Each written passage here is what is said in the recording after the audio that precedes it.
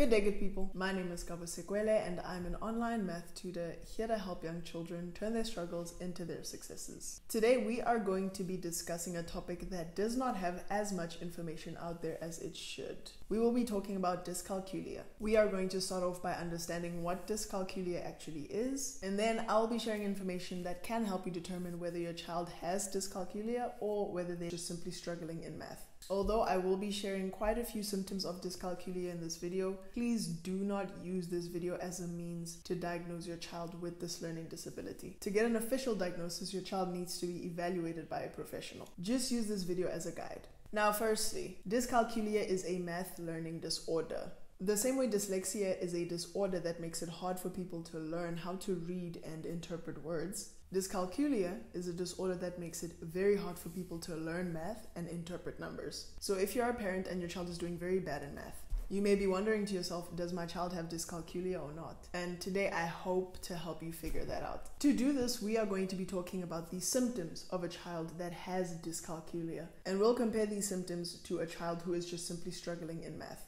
A common problem that people with dyscalculia struggle with is being able to connect a number to its symbol. So for example, the value of the symbol that you are seeing on your screen right now is 4. However, to a person with dyscalculia and a child with dyscalculia, you might as well have drawn a square and asked them what the value of that symbol is. And that is because dyscalculia makes it hard for you to connect a value or a number with a symbol. People with dyscalculia also struggle to connect math symbols, such as the addition sign, the subtraction sign, the multiplication sign, and the division sign, to their purpose. You could put in front of them a division sign and they would not know what it means. To them, it's just a drawing on paper. Now, a young person who is just bad at math and does not have dyscalculia may not have this problem. So if your child can readily connect symbols to values or math symbols to their purpose, that might indicate that your child does not have dyscalculia. The second indicator of dyscalculia we will be discussing today is when a person is unable to put numbers in the proper numerical order. They struggle to understand which number is bigger than which. So if ever you've asked your child to put numbers in numerical order and they struggled with that, that may be an indication that they have dyscalculia.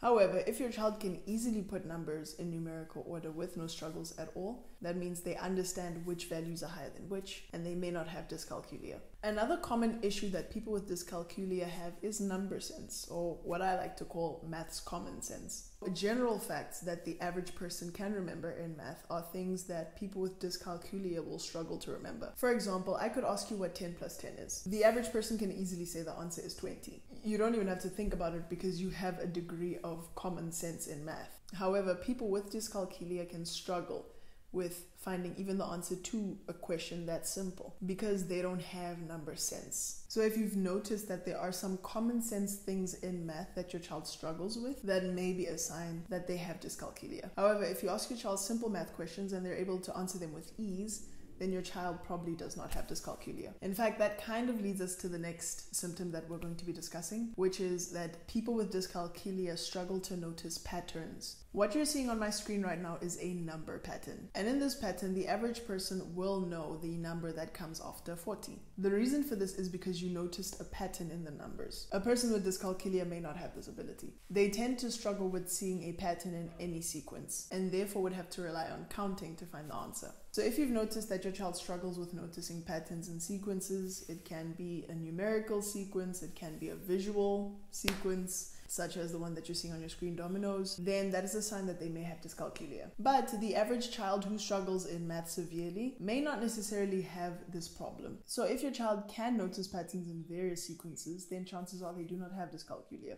Symptom number 6 that we will be discussing is centered around your child's counting skills. When trying to solve most math sums, people with dyscalculia tend to rely on counting in ones. And one of the easiest ways to keep track of that is by counting with their fingers. In most sums, their first option is to count with their fingers. Now, the truth is, counting with fingers is a technique that most children use. However, if your child relies way too heavily on this technique, that may indicate that they have this math learning disability. Just a quick question for you. Have you noticed that people with dyscalculia struggle with the very basic parts of mathematics? That's just because having dyscalculia is not just being very bad at math. It's so much more than that. In fact, symptoms of dyscalculia can go beyond math. For example, they may struggle with being able to read time on an analog clock or even on a digital clock. They can struggle with handling money, counting out how much change they need to give out. They can have struggles with determining right from left. They can have issues with coordination. These and so much more are symptoms that many people with dyscalculia have. And I say many,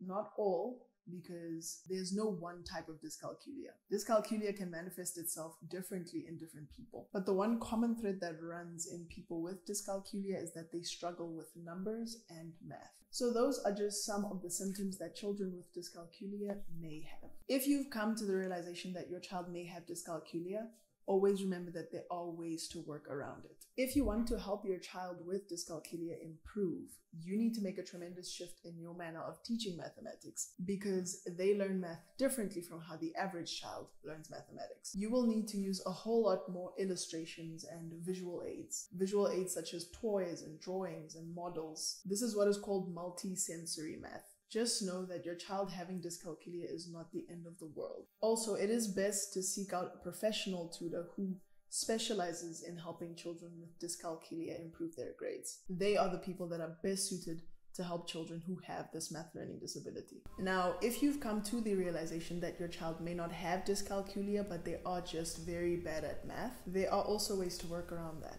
and many ways to help them improve. I know because I personally also struggled with mathematics a lot, but I do not have dyscalculia. And even though I had those struggles, I was able to recover from them. In fact, I have a video all about that, and it is entitled "The 5 Mistakes That I Made That Made Me Fail Math." In there, I share what went wrong and what helped me to improve. So please be sure to check it out. I will leave it linked somewhere up here. But if you are in search of someone who can help your child improve their grades in mathematics, please be sure to go down to my website and schedule a free consultation with me. I am an online math tutor and I love helping young children improve their grades. Thank you so much for making it to the end of this video, and I will see you in the next one.